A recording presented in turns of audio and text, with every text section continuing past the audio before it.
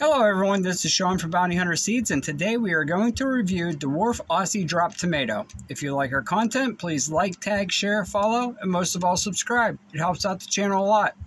Also, come be a part of our Facebook group, Heirloom Tomatoes Bountyhunterseeds. Lastly, watch until the end of this tomato review for more tomato suggestions from YouTube. Now, back to our review. Dwarf Aussie Drop Tomato was created by the Dwarf Tomato Project.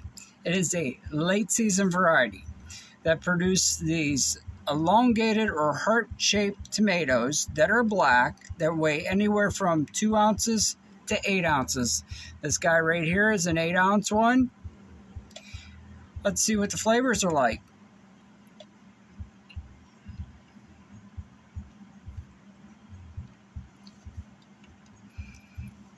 It's rich and smooth, slightly acidic, not acidic, I'm sorry, slightly sweet.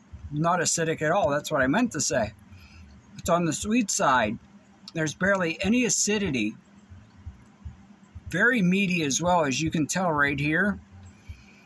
This would be a great canning tomato, a sauce tomato, or even a paste tomato. A great tasting tomato by the Dwarf Tomato Project. Thank you for watching our review of Dwarf Aussie Drop Tomato.